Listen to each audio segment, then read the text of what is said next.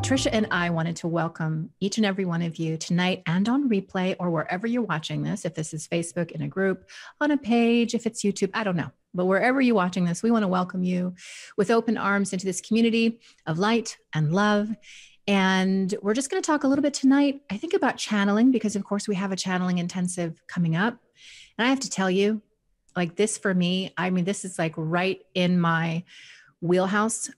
This channeling intensive starts on the 11th and of it's going to be October. an 8-week program. This is our third and final intensive of 2020, the year that surprised us all.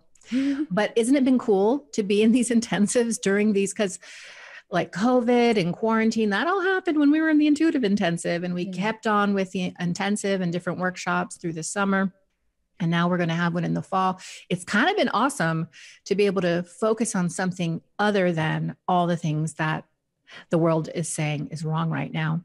But this channeling intensive is cool. Do you want to know why? I'm going to tell you why. Are you listening? Okay.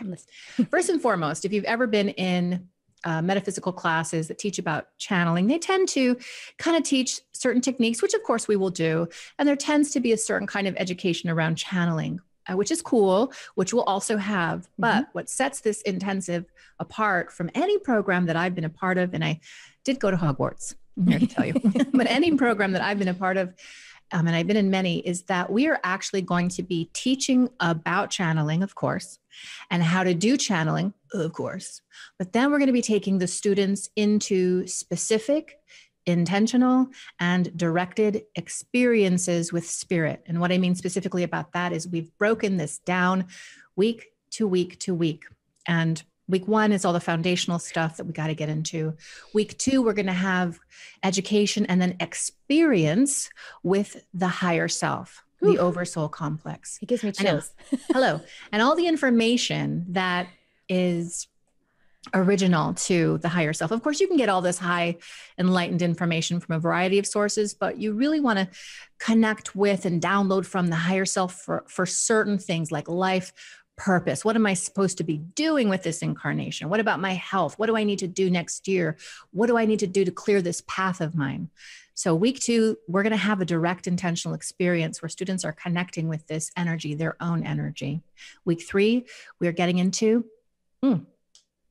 angels and masters. Angels and masters. And the first class, we're going to have an experience with archangels. So this goes beyond what we did in the intensive. For example, we taught about the angels, of course. You guys got some PDFs, but we never walked you through the experience of meeting and connecting with Michael, or meeting and connecting with Metatron. Like, what does that feel like? What does it feel like? It's beyond what we did in the mediumship intensive too, because in the mediumship intensive, we did go through and we communicated with, we connected with, we understood the attributes as hook-ins.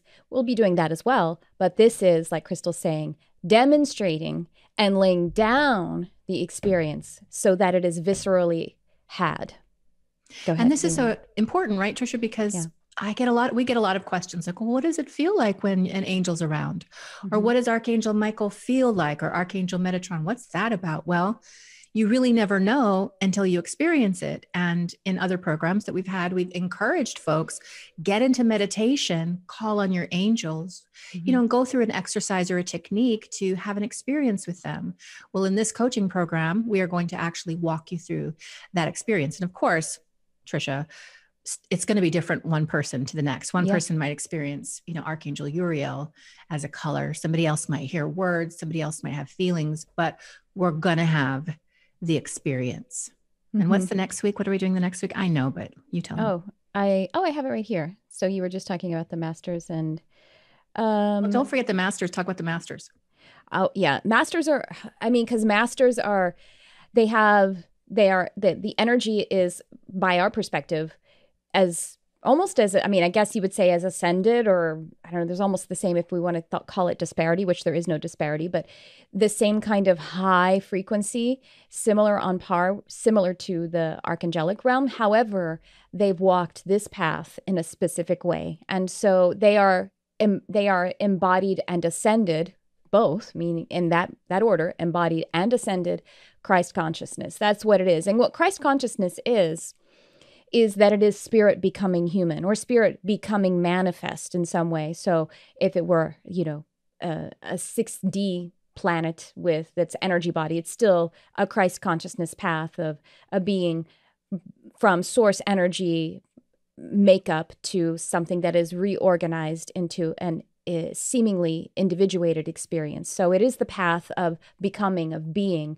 and then also being at one at the same time. And so this is what the masters present for us.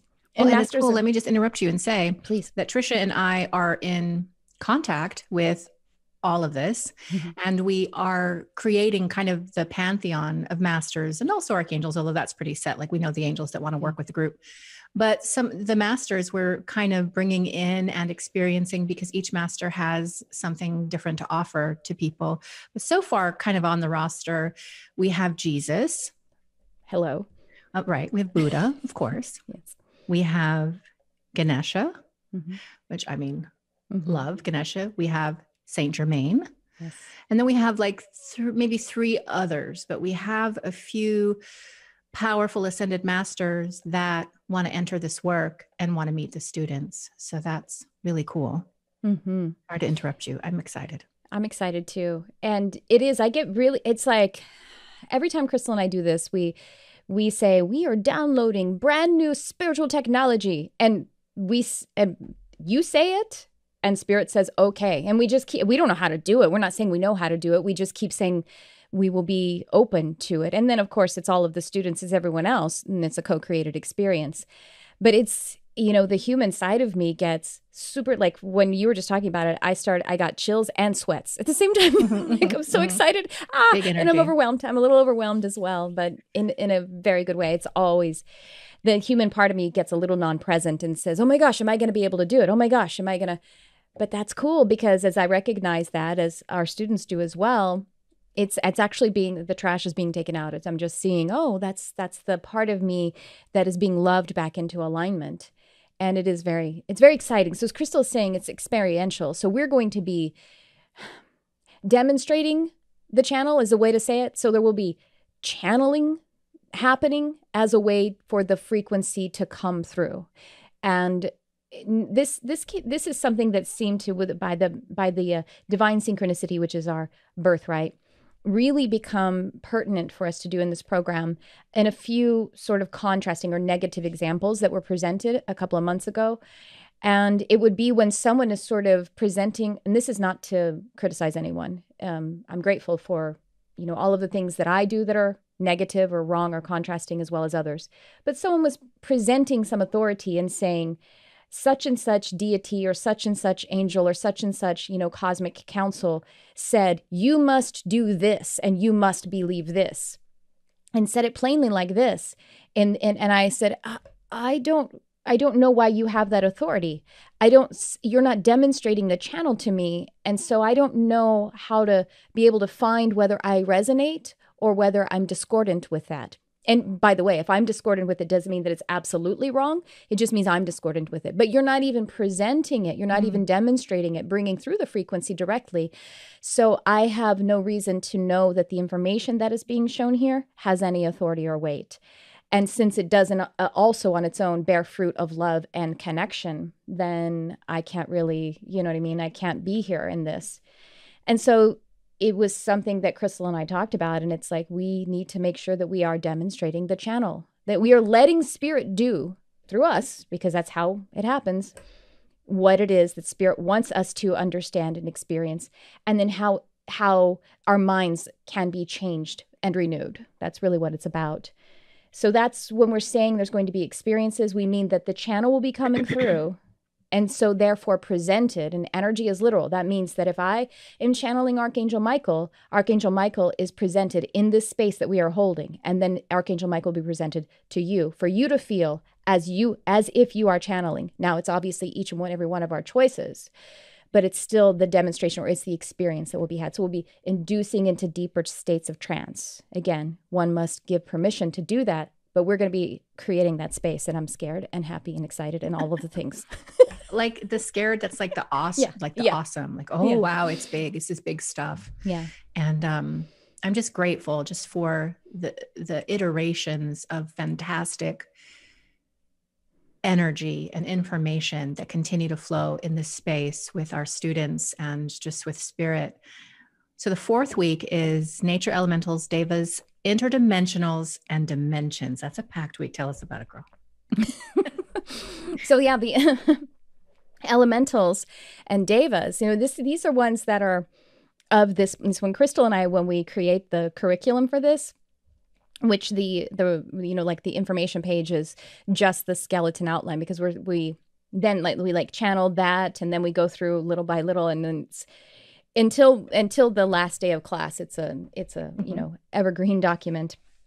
Anyway, as we were channeling that, and we channeled this bit where it's saying exploring the nature kingdom, the different types of beings that make up our fairy and nature kingdom, and I was like, wait, we have to interject there, on Earth as well as on other planets. So we have elemental beings, we have nature spirits, we have fairy kingdom beings and everything who work with us, who create the elements of other stars, of other planets, not just ours, because we're only one energy, and because those of us who are in community like this, who are in the church or in the lodge, however you look at it, of growing and working together in spirit, we are probably wanderers, meaning we are almost certainly, we are beings who have come from other dimensions, and we have been existing on other planes. So we're bringing through the wisdom ourselves of those other experiences of incarnation or energetic expression. And so we're going to be bringing through those energies as well as then, of course, the ones of planet Earth, which are just as magical as the ones in the Pleiades. But hey, And so, yes, of course, other cosmic intelligences and interdimensionals. Mm-hmm. And dimensions. And this will be kind of a jump off from the teaching of dimensions that we've gone through before in other programs or on our different podcasts, YouTubes and all that. We've talked about dimensions, but here again, we're going to experience them. You're going to experience 6D. There's a lot of light. There's a lot of energy. There's a lot of geometry. There's a lot going on in 6D. We're going to open the space, the chamber for 6D to present itself to you for that experience and that interaction. And so we're talking about ET civilizations, Pleiadians, Arcturians, Orions, Lyrans, and so on and so forth, an education about these beings and their nature to the degree that we can teach on that, and then having that actual direct experience. Now, of course, this is being offered to us. It's being offered to you as the student, and it's being offered by Spirit, which is alive and which is always moving and which is new every morning. And what I'm saying this for is that it's going to be offered and made available to each and every person in this program. But the program is only ever what you bring to it, and your openness and your heart and your willingness to be surprised and kind of have your mind blown. And if you bring that to the program, that's exactly what will happen. To that end, what we do want to say, though, is that this is not a program for beginners. This is not a program for people who aren't acquainted with spirituality necessarily. Don't, that's just, it's kind of, you've got to search your heart on this one. Yeah. We're in specific looking for people who aren't afraid of the world of spirit, don't have a lot of issues around, oh my God, am I going to get possessed? Am I going to have a weird spirit in my space? Because of course, week one, dominion, sovereignty, nothing to fear. It's all good and love, and you know how to tell the difference. But we don't want to enter into the program with these preconceived notions about fear and things of that nature, negative entities. Also, we're looking for folks who kind of know what meditation is, have some sort of a spiritual practice, have made a spiritual connection and know how to do that, and have those rudiments in place. And if you don't, like if you're not there yet, like this is interesting, but I really don't know how to meditate, I really don't know how I feel about ghosts or spirits or angels, then the intuitive intensive is probably the best fit for you. And that happens next year. This is for students who kind of are a little bit further down the path, but that's also not to discourage you. Again, search your heart, ask Spirit. Spirit will always answer. Of course, we don't mean to go on too long about this. We always get really excited before a program as we're downloading, creating, building it out, and even more excited as the students are signing up. We've got a lot of I think we've got about 40 students right now and administrators in the space, but we have room to grow, and we want to welcome you. If somebody would drop the following link in the comments, that would be great. It's at the top of the description. It's already in the top. In the description. we'll still drop it in the comments. So it's nice to, if you want to just drop it a couple times, cool. learn.lightworkerslab.com/2020CI.